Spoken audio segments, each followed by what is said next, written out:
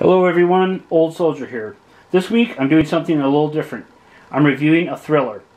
I've reviewed a survival manual on this channel in the past.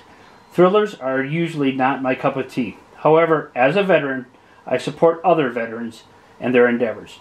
Gary Baldacci served the United States for over 29 years as a Marine Corps officer and as an NCIS and DEA agent. Full disclosure, Gary and I are old friends.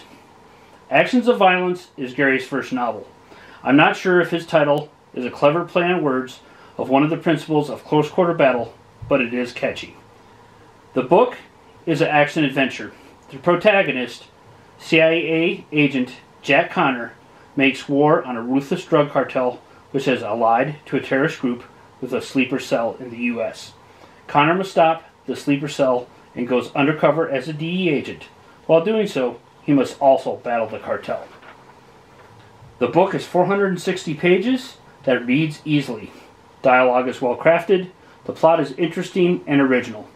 Gary spins a good tale that leaves the reader wanting more. I finished my copy in 3 days.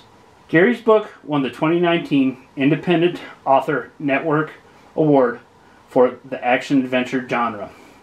This book is the first of a series, and after speaking with Gary, he is working diligently on the following installments.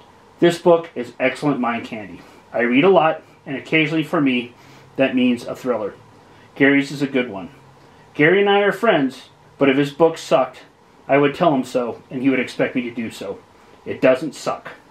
To be clear, Gary is not compensating me for this review. Actions of Violence is available on Amazon in paperback or Kindle. If you like a good action-adventure novel, check it out. I highly recommend it. This is Old Soldier out.